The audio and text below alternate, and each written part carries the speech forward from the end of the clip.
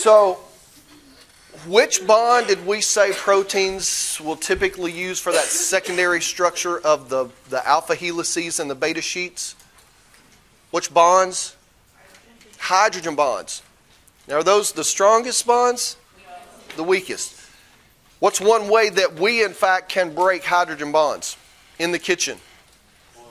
Heat. Apply heat energy. So it makes sense that if you cook an enzyme, which is what type of macromolecule? A protein.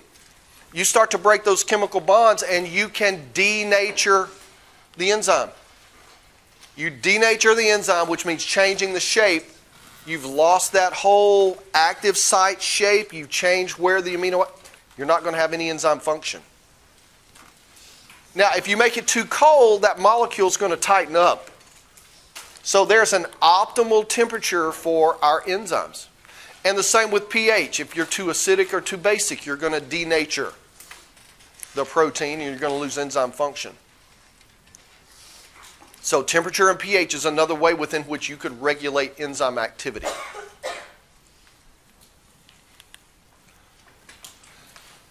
Now, you as a health practitioner are going to encounter this more often in your settings than you would necessarily the other two, because there are a lot of pharmacologic agents, a lot of drugs that you will provide to the patient, that their mode of operation, the mechanism through which they're helping the patient, is called competitive inhibition. Another word for a competitive inhibitor is a blocker. And so in this case, in our illustration, we have an enzyme. And it is binding to its substrate, the red molecules we see here, breaking them in half. That's normally what it does. But we also have the drug in blue, the competitive inhibitor. Now, what's the first thing you notice about the number of the inhibitors versus the number of substrates? There's more inhibitor. So if you're competing for the binding site and there's vastly more inhibitor around than substrate, statistically speaking, who's most likely to bind? The inhibitor.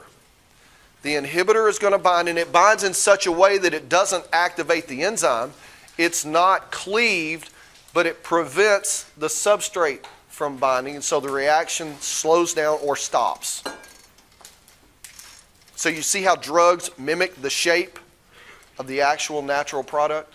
And in that way, you can slow or stop a chemical reaction.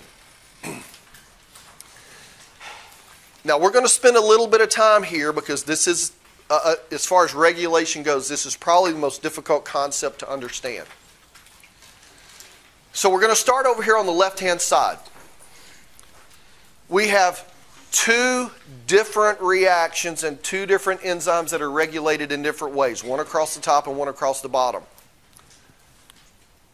At the top, we have an enzyme that is active, and we need to regulate it so that it stops. And on the bottom, it's the opposite. We have an enzyme that is turned off, and we need to somehow turn that enzyme on to process the substrate into product. Now, the way this happens is by using molecules that can interact and bind to the enzyme in a different place other than the active site. Let me say that one more time because that's key. In the previous slide, our competitive inhibition, the blocker was binding at the active site, the substrate couldn't get in. Here, we're talking about a regulatory site on the enzyme that is different from the active site. The active site's still available. It's still open. It's still unchanged. And this additional regulatory site on the enzyme that can bind these regulatory factors is called the allosteric site. Allo as a prefix means different.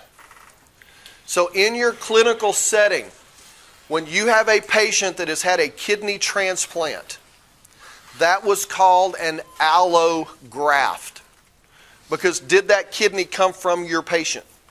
No, it came from someone else, so it's different. If someone gives their own blood before a surgery, and they get their own blood back, that would be an autograft. They're getting their same tissue. Oftentimes, skin grafts are taken from a different location on a patient. That is an autograft. But if it's coming from someone else, it's allo. So allo automatically tells you different, and what it's different from is from the active site. Do we all understand that? So in our illustration, the active site is at the bottom, and the allosteric site is at the top, those two pockets. Yes, ma'am? What is it that the active site is on? Okay, the purple thing is the enzyme. The purple is the enzyme. I don't know, what color is that? Red? The red little capsule is the substrate. And in this case, the blue are the products. So, here we've got an active enzyme. Binds a substrate, produces products. We need to turn the enzyme off. So think of the allosteric site as a lock or a mechanism in which you turn a key that can turn it on or off. In this case, we have to put in a key to shut it off. And here we have a repressor molecule that binds, and it has to have the specific shape and the specific activity such that the binding of this repressor changes the shape of the active site such that you can't process any more substrate. Do you see how we turn the enzyme off? We didn't block the active site, but the other molecule called it to change, so it stopped its activity. Well, you may have produced enough of whatever you're producing. And your body is not going to work any harder than it has to. It's not. Because energy is valuable. That's why if you have a patient that's on bed rest, what's going to happen to their muscles? They're going to atrophy. Why? Muscles are energetically expensive to maintain. And if you're not using them, your body says, I'm not wasting my energy. So let's just get rid of this muscle. If they're not going to use it, we won't have to pay so much in the way of ATP. Now, the bottom, we have an enzyme that's off. Maybe we desperately need those products to build up more muscle. So in this case, the way we turn this enzyme on is to a different molecule. Do you see how it's different shape? I wish they had made it a different color. This particular molecule can bind to the allosteric site for this enzyme to open the active site for business, so now it can facilitate the reaction and produce product. That's allosteric regulation, and many of your pharmacologics are moving in this direction, not necessarily to be competitive inhibitors, but to mimic allosteric molecules to turn these enzymes on or off pharmacologically.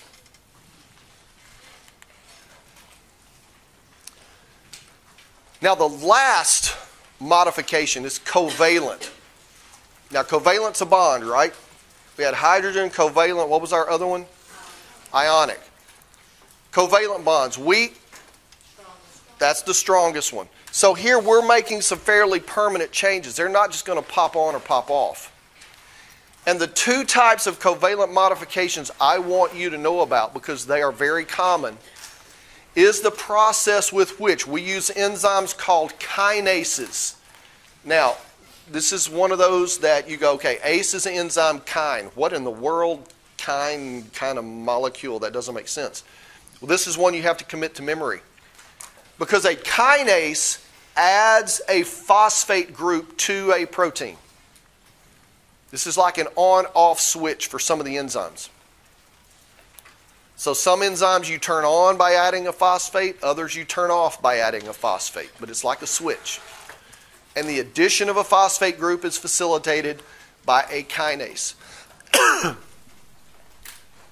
Now, if you put the phosphate on, you got to have a way to get it off. And that set of enzymes are called phosphatases, which makes more sense. ACE, phospha, you're taking off the phosphate group. Because again, that's a way to turn an enzyme either on or off. It depends on the particular enzyme.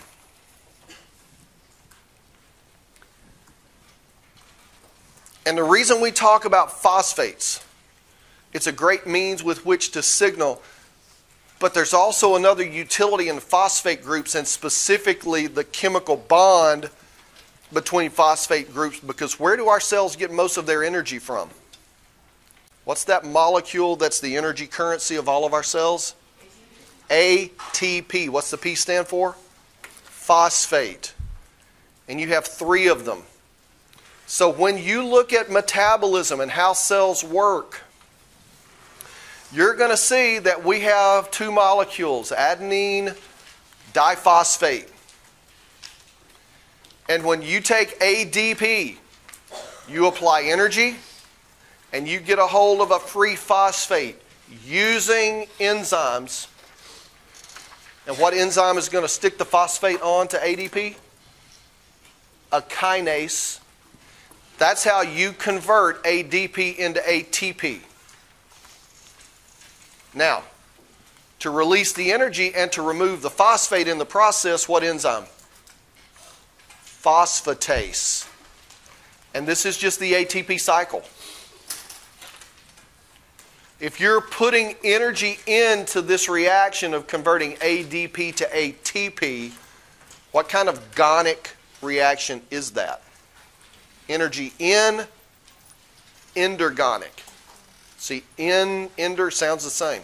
But here we're releasing the energy, or the energy is exiting. What kind of gonic is that? Exergonic. And again, you have those 2 very specific enzymes that are doing that and facilitating those processes.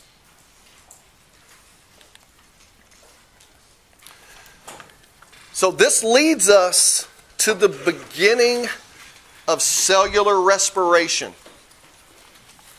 We're not going to have a ton of chemical reactions here. We're not going to learn a lot of intermediates in this process, much like the science majors do. It's just too much for the time we have to cover. But there's some foundational and basic understandings about energy that we have to get down.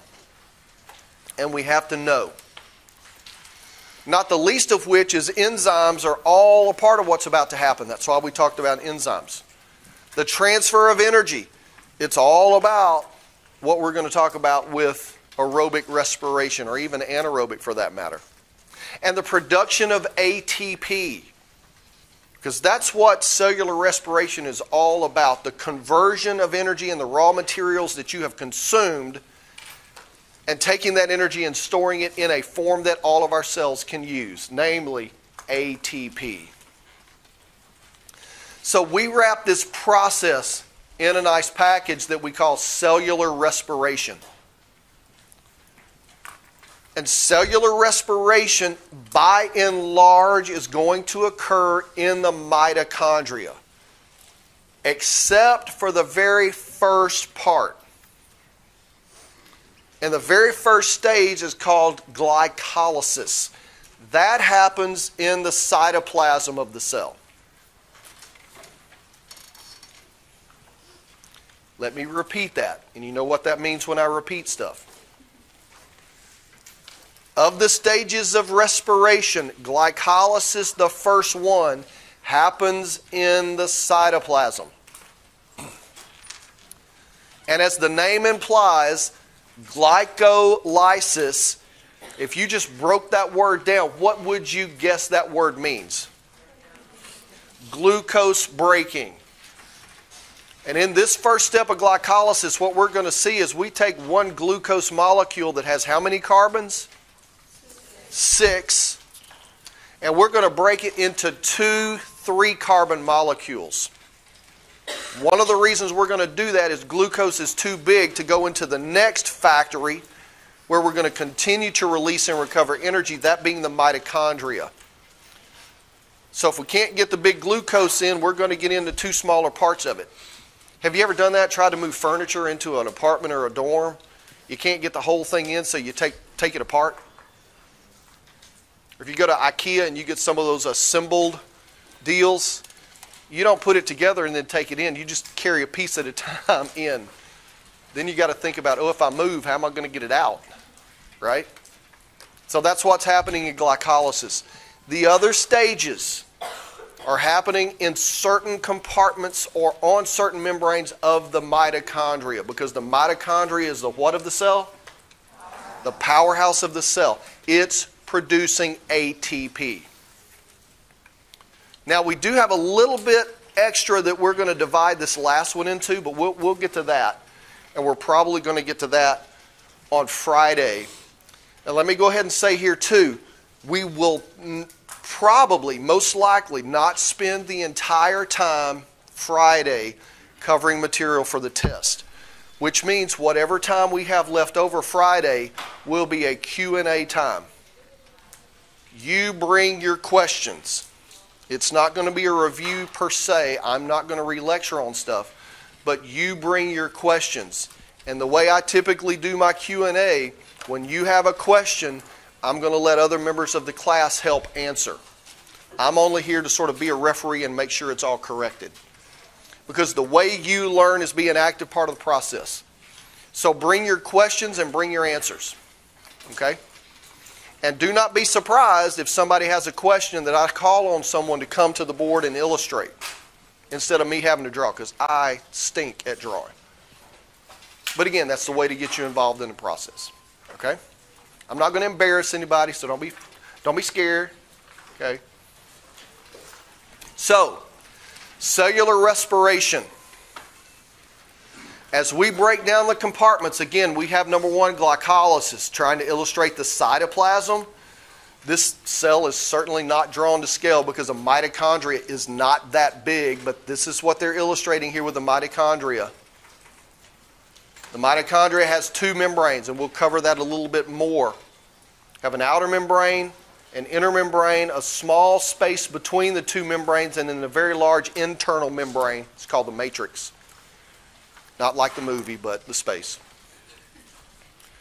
But again, with this one, you can begin to see these yellow starbursts trying to illustrate the production of ATP and the energy we're using to make the ATPs coming from those chemical bonds of glucose as we break them down.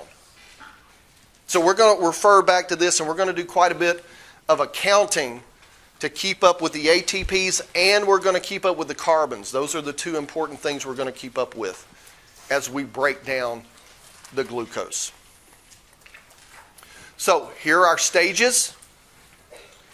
This is going to be our energy recovered stage, and we say this is a substrate level, meaning we're using enzymes.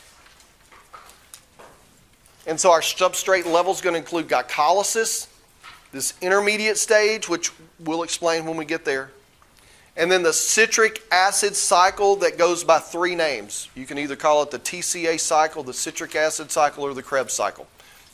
Doesn't matter to me which name you use on the test because they all mean the same thing. They're all correct. But then we also have what I like to think of as the energy transformed step. We're recovering the energy here, but we're transforming it into ATP, and the bulk of our ATP is going to be part of our electron transport system. But the part that they didn't have in that slide that I really want to add and make sure you understand is this last part, oxidative phosphorylation. You've got to use oxygen, and this is where we're going to use that phosphate to attach it to the ADP. And how cells do this at the end, it is amazing. It is super cool. And I'm nerding out on you, I know, but it is. To think the cells can do this, it's just mind-blowing. So glycolysis, we're going to start here first. Glycolysis, glucose gets transported into the cell. What hormone is going to be one that will help get glucose into our cells? See, I asked that question in a different way. Because I've been asking the question, what hormone reduces your blood sugar level? Which one is that one? Insulin. But you see how I worded it differently. And because I worded it differently, that's going to trip up those people that are just memorizing words and don't really understand what it means. My test wants to know if you understand what everything means. So, again, what hormone decreases your blood sugar level by getting it into the cells versus what hormone is going to help get glucose into the cell? The answer to both of those is insulin. But once we get glucose in the cytoplasm of the cell, we have a set of enzymes and we have a number of steps But the synopsis of what is happening here, we're taking our glucose molecule, how many carbons? 6. And we're producing 2 molecules that are called pyruvate. And how many carbons do they have? 3. Again, do some accounting, keep up with the carbons. That's how we're going to do this. But in the process of glycolysis, we are producing 2 molecules of ATP that we didn't have before. The net product of glycolysis is 2 molecules of ATP. I'm saying net, and please don't let this confuse you, because glycolysis actually produces 4 molecules of ATP, but there's a step in the middle, well, kind of more toward the front of glycolysis, where you actually have to use 2 ATPs. So you see, that's why we say net. The gross production of glycolysis is 4, but since you had to invest 2 in the beginning, your net output per glucose in glycolysis is 2. All right.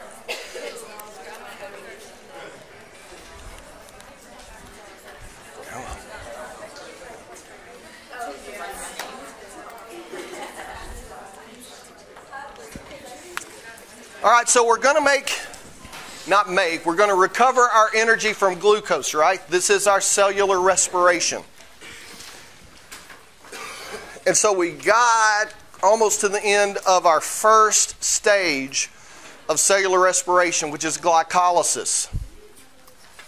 And as we're doing this, and you look at the word glycolysis, what does the word literally mean? Breaking glucose. You're breaking glucose. We're recovering the energy that's bonding those carbons together.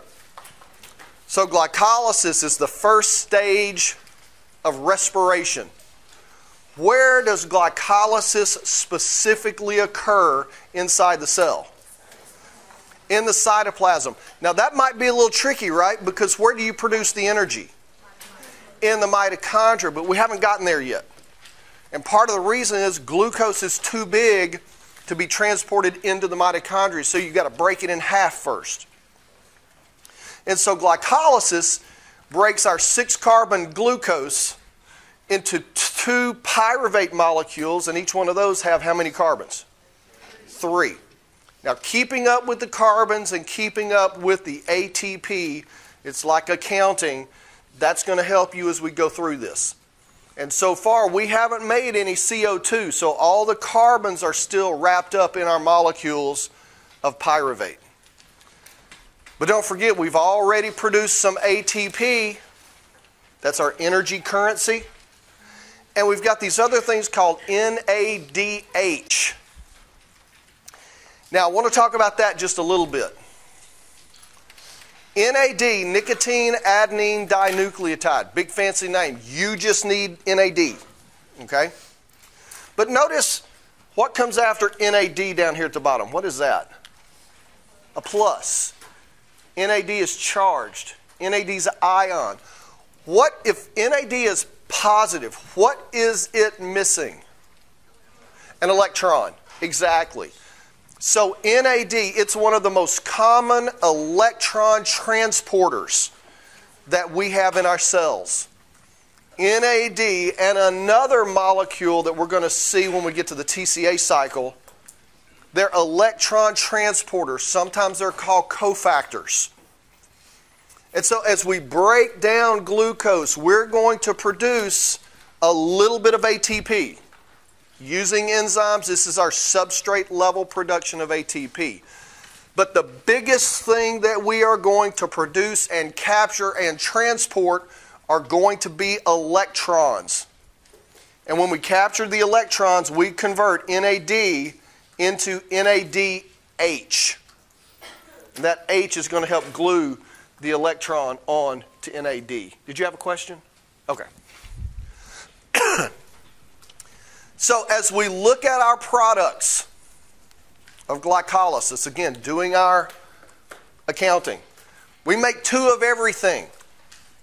And these are our net products. So 2 ATP, 2 pyruvate, 2 NADHs. That's an easy way to remember those products. They're just double of everything. But remember, we also said with ATP, because we have to use 2 ATP to sort of get the process started, we actually produce 4. But since we had to use 2, our net, you understand the difference here between the gross and the net? What we have to take to the bank is only 2 ATP. And so that's glycolysis, our first stage. Now, don't panic. I know we've got some sort of chemical-looking structures and things, but again, look at the blue carbons. That's the important thing. As we break glucose into intermediate molecules, some of these intermediate molecules we're going to stick phosphates on. See, we took ATP, those 2 ATP, and we added phosphates to those molecules. What enzyme do we know adds phosphates to molecules? It's got to be an ACE because it's an enzyme. Can you remember the first name? Kinase. K-I-N-ase, kinase. So we've got kinase enzymes adding those phosphates. That's why we use the ATP.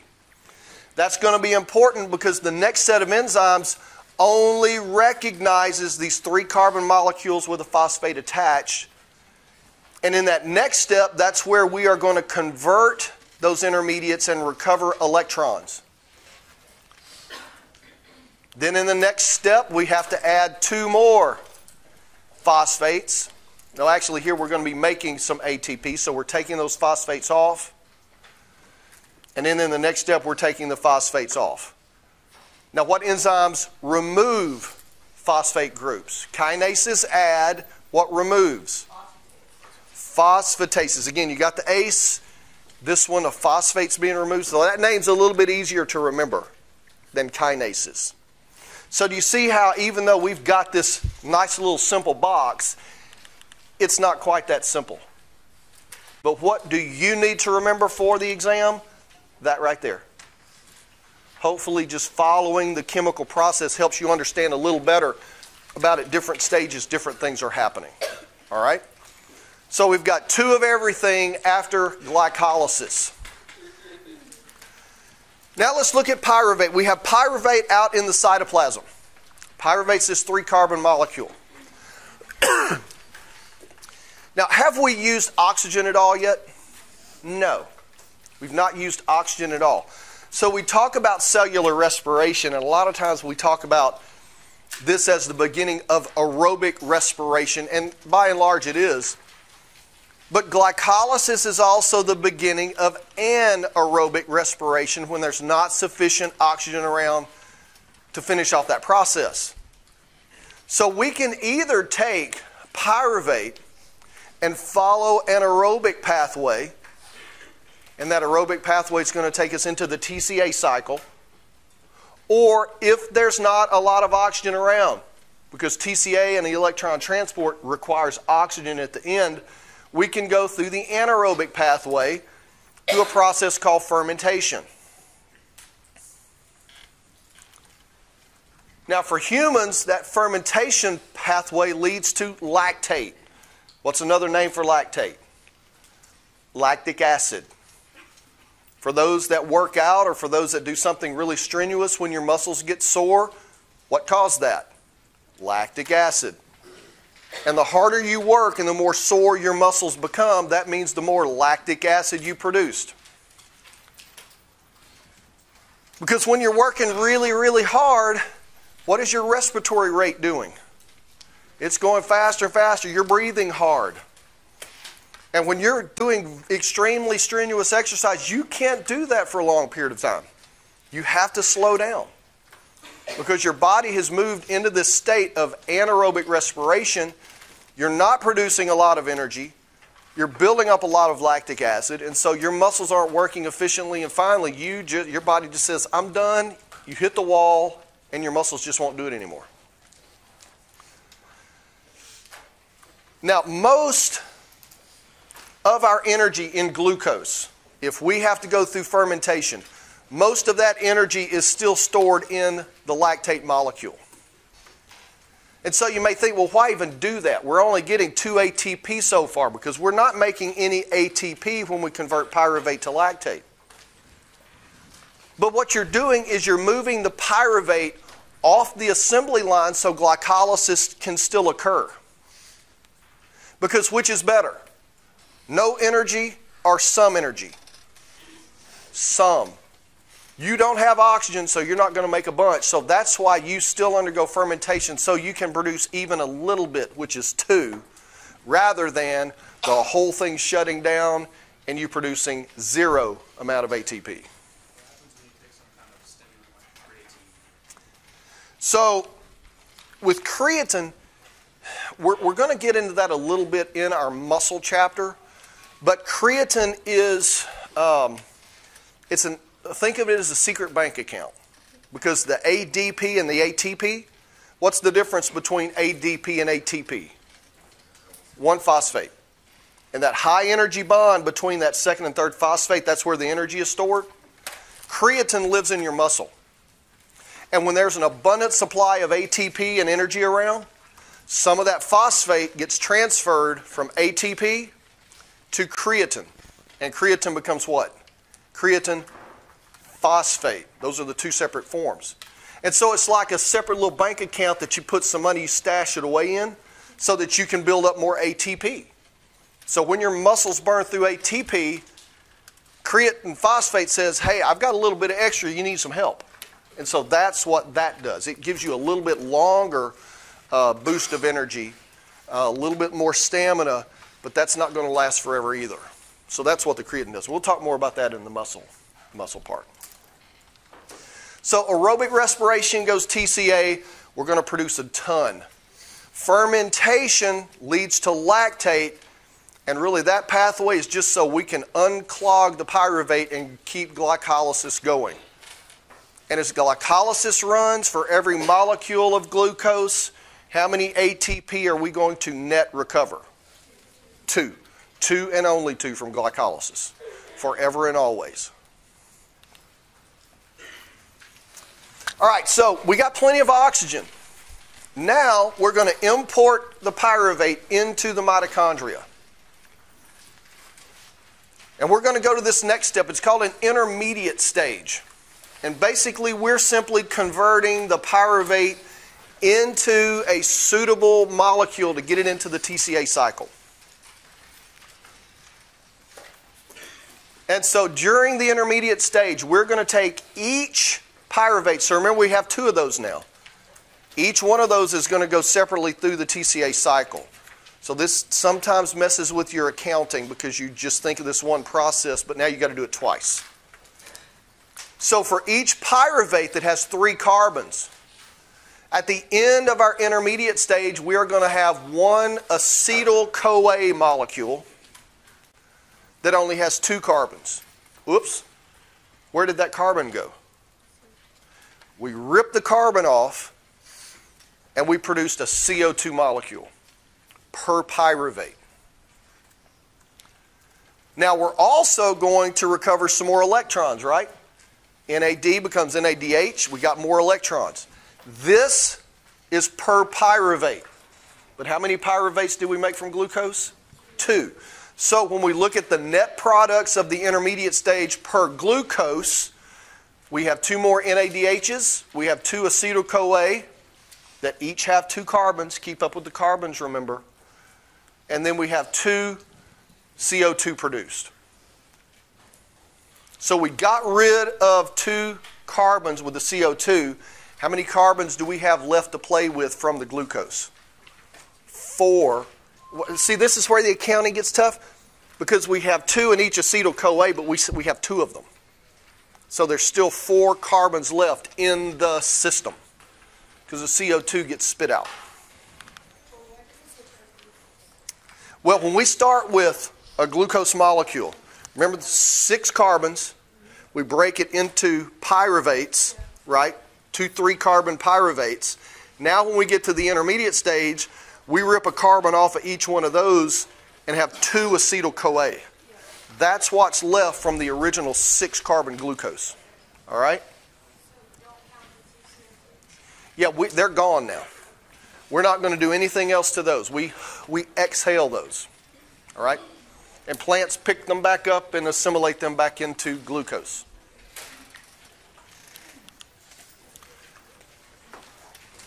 So now we've gone through glycolysis. We've gone through the intermediate stage.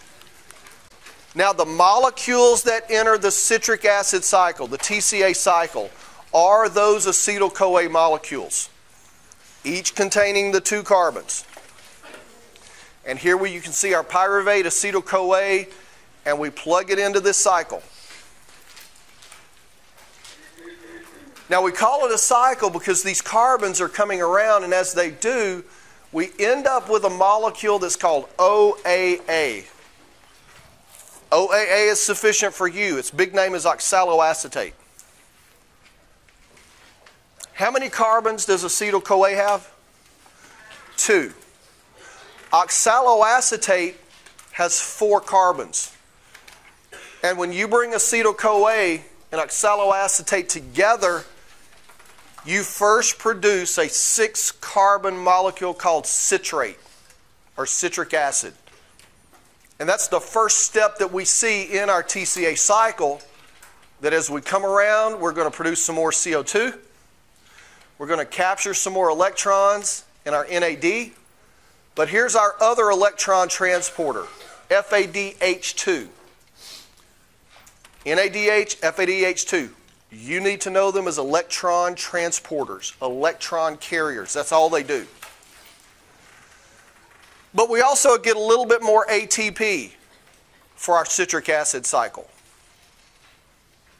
So let's go back to our accounting. So per acetyl-CoA molecule, we take that 2-carbon molecule, link it together with OAA, oxaloacetate, and we make citrate. Then as we go through the cycle, we're going to break each acetyl-CoA with 2 carbons down into 2 CO2 molecules. So we completely eliminate now those carbons that came into the system from the acetyl-CoA. We also make a molecule of FADH2, 3 molecules of NADH, so most of those electrons are there, and 1 more molecule of ATP. So, again, per glucose molecule, the TCA cycle, here are our numbers. We have 8 of our electron transporters. We have the last 4 carbons from our glucose are eliminated as CO2, and we add in 2 more ATP. So glucose is gone. All those carbons we brought in, we breathed them out. They've been eliminated.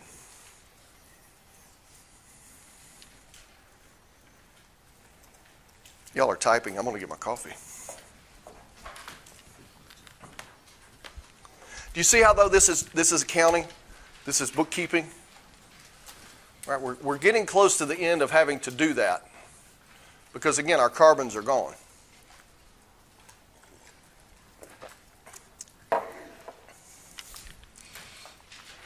So as we put our accounting numbers together, remember our energy recovered stages, our substrate level stages, glycolysis, 2 ATP, 2 NADHs.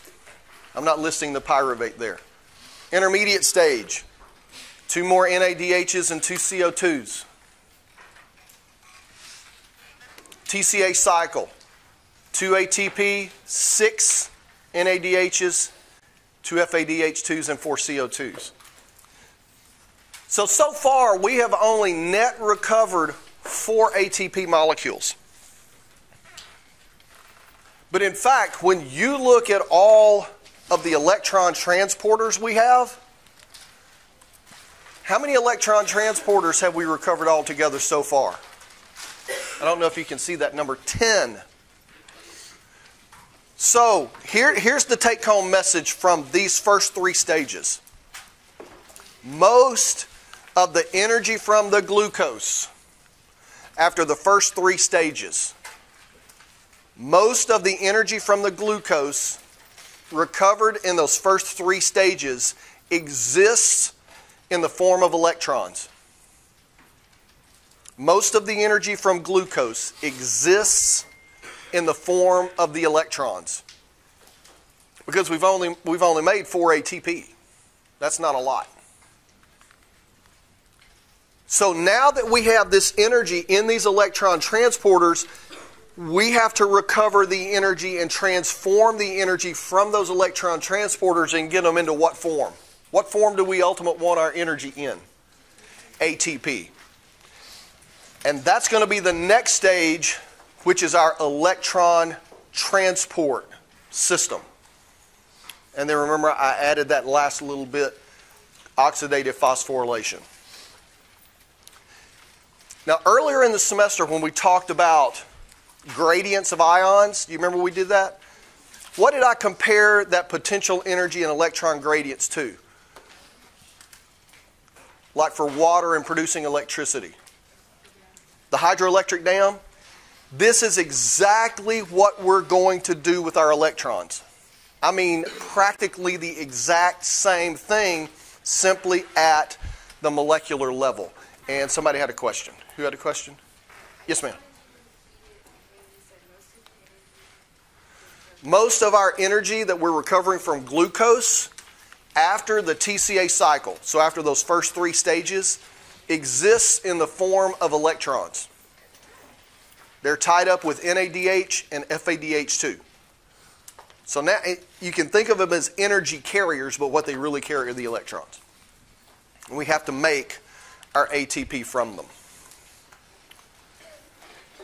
Now we're going to spend a lot more time next chapter about organelles, but we have to understand some fundamentals about the mitochondria before we move into this next portion about electron transport. Our mitochondria has 2 membranes. The outer membrane is going to be like the skin on a capsule. The inner membrane is all folded up into these ridges called cristae. But by having these 2 membranes, you have 2 compartments inside the mitochondria. You have a space between the outer membrane and the inner membrane. They refer to that as the intermembrane space or the outer compartment.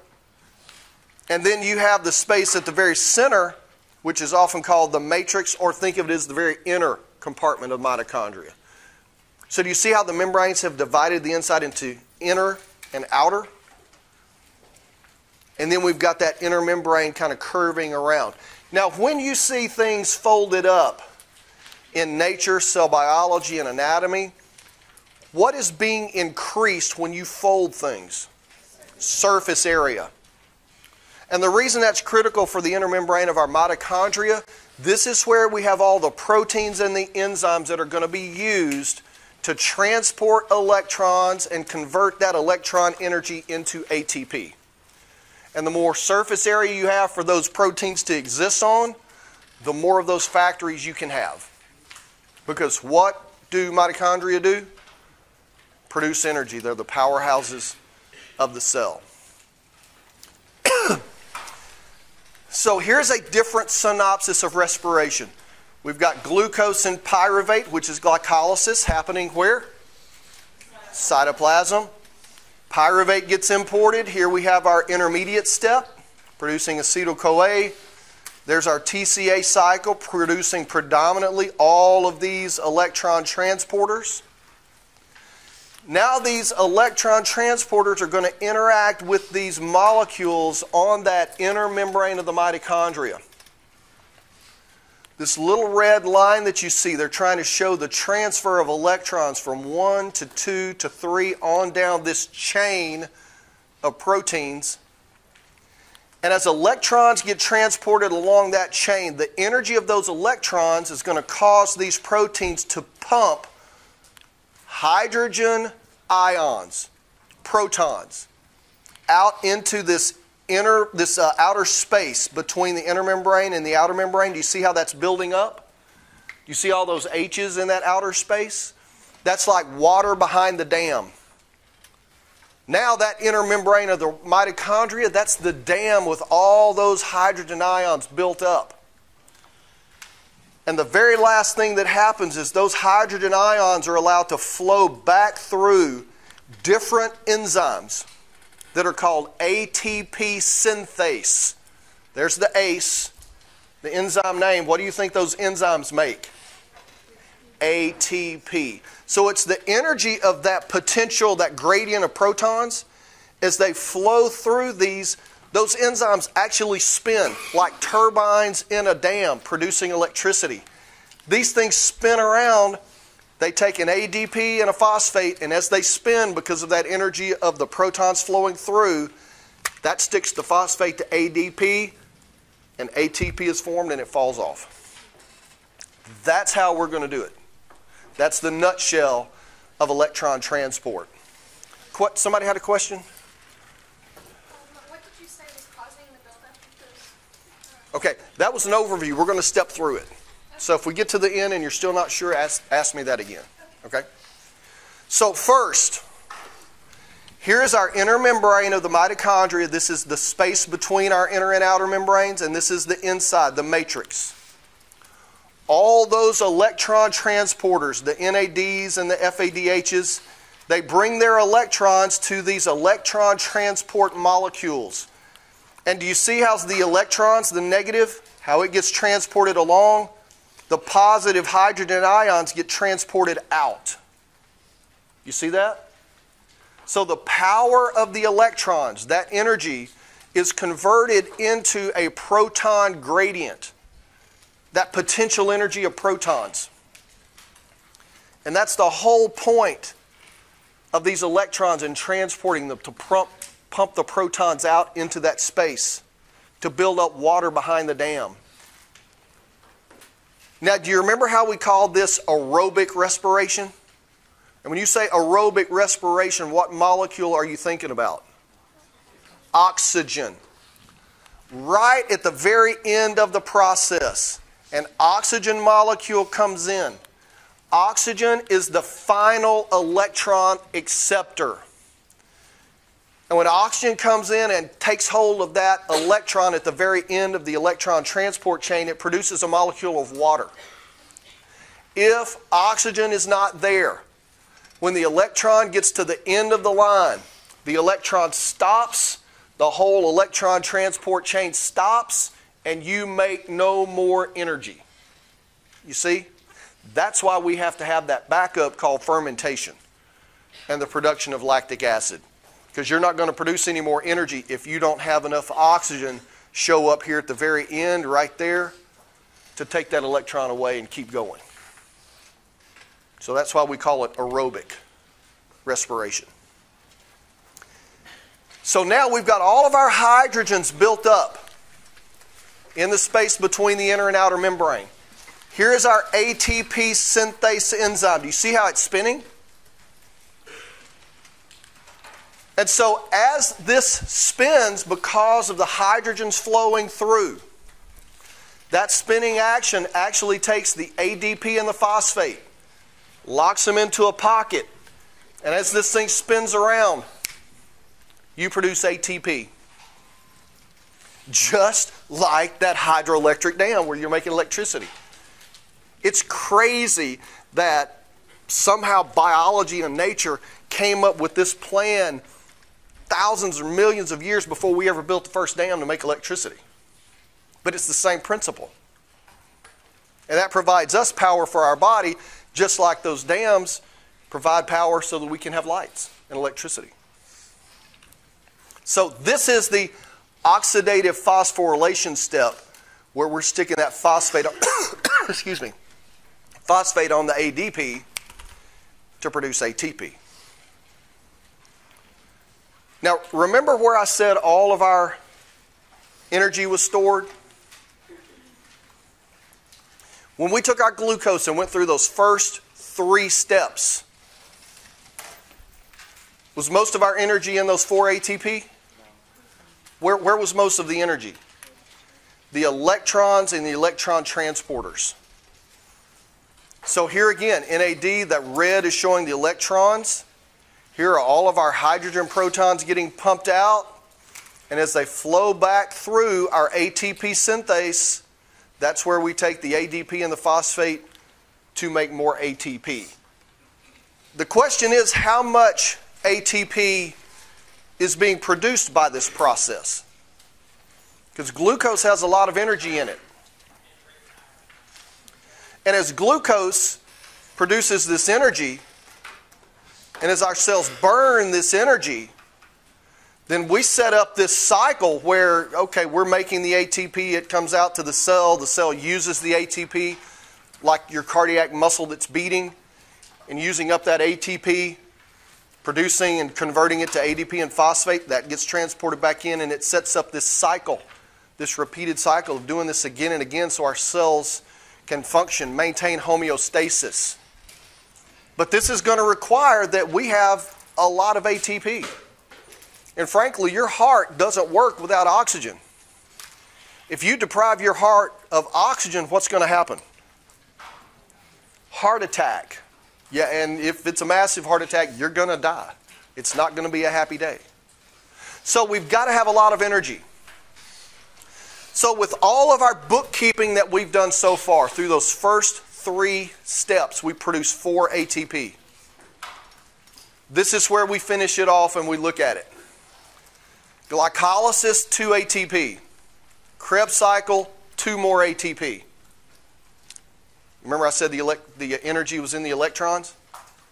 We recover in the electron transport oxidative phosphorylation step approximately 34 molecules of ATP. That's where we make the difference. That's how those electron transporters are so important. So, with our accounting, we take a glucose molecule. We take 6 molecules of oxygen because this is aerobic respiration. We're going to yield 6 CO2 molecules because we're getting rid of our 6 carbons. We produce 6 molecules of water, and that's as oxygen accepts those electrons. But how many ATP total do we make in cellular respiration? 38. That's the number to remember. 38 molecules of ATP are produced per glucose molecule through aerobic respiration. That was a long way to go to get the 38 ATP. And trust me, there are a lot more steps and enzymes involved in that, but that's really the take-home message. That's why glucose is so important to us. The energy in those 38 ATP molecules, where did it originally come from? We got it out of glucose, but that's not where it originated. Where does all energy originate? The sun. Because there's a plant somewhere that captured that sun to make that glucose and assimilate the energy into those 6 carbon bonds that we had to make up our glucose. But we're really recovering sunlight, if you want to think of it like that, for our energy. All right, questions? That's it for the test. Yes, ma'am.